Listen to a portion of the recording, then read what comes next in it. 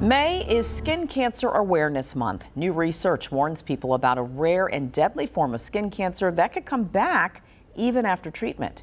Anchor Janet Roach explains what it is and what experts recommend you do to lower your risk of getting it.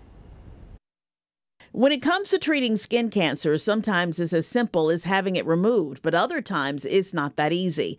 And we're learning more about one type of skin cancer. It's called Merkel Cell Carcinoma. It's a rare, aggressive skin cancer that is often more deadly than some skin cancers like melanoma. Scientists are still not sure what causes it, but researchers at the University of Washington School of Medicine found that Merkel cell cancers could come back in the first 3 years after being treated. In fact, it had a recurrence rate of 40%.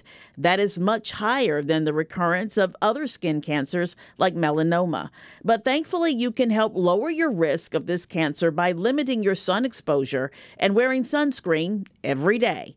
Make sure you use at least SPF 30.